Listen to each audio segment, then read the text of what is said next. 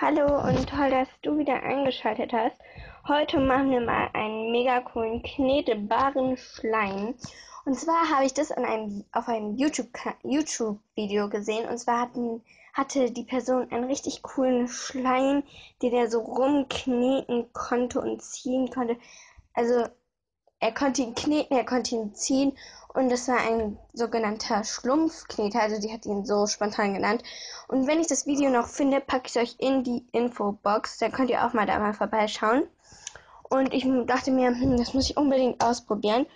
Und jetzt habe ich hier die Zutaten für diese coole Knete, weil die sah echt cool aus. Ihr benötigt dafür Speisestärke, Maisstärke, Kartoffelstärke, alles geht. Dann benötigt ihr noch Spülung. Egal welche Spülung, ich denke, das geht mit jeder Spülung. Und dann würde ich sagen, beginnen wir einfach mal, ohne viel zu reden.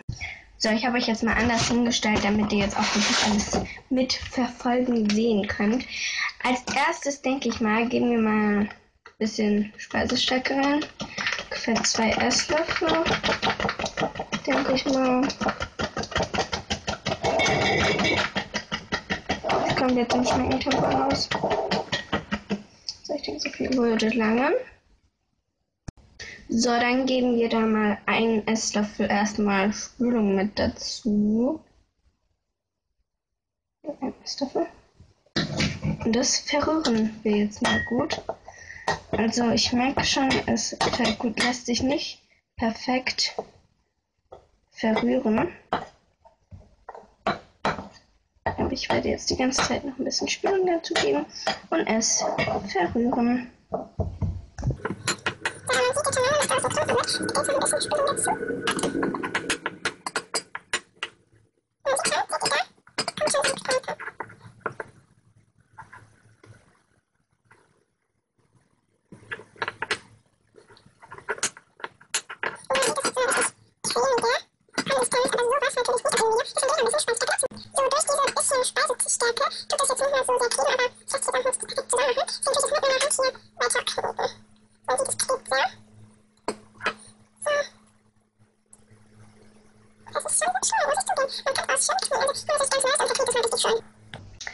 Also nach einer Weile rumkneten und aufräumen habe ich diese coole Konsistenz hergekriegt. Also sie sieht schon aus wie beim Video, finde ich. Aber da das Ganze ja eine Schlumpfknete werden soll, hat sie schließlich auch blaue Lebensmittelfarbe genommen.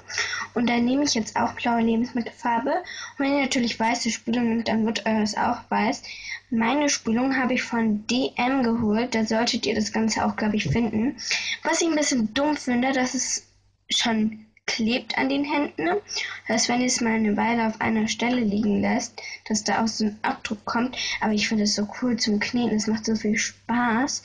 Und ich würde es in einem verschließbaren Gefäß aufbewahren und ja, dann würde ich sagen, färbe ich das Ganze jetzt mit blauer Lebensmittelfarbe und dann sehen wir uns beim Endergebnis. So Leute, ich habe meine Knete jetzt zu Ende gefärbt und ich finde, die Farbe ist doch echt ein Wow.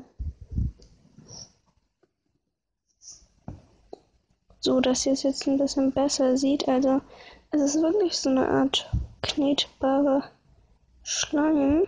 Ups.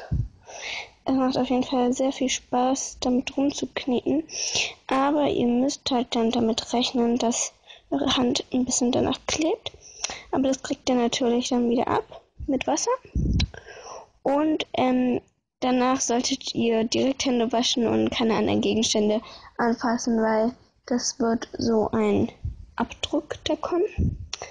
Ich kann das euch jetzt gerade nicht demonstrieren, aber das war's sonst mit dem Video. Wenn das Video dir gefallen hat, gib mir doch einen Daumen nach oben oder einen kostenlosen Abo und dann würde ich sagen, sehen wir uns beim nächsten Mal. Tschüss!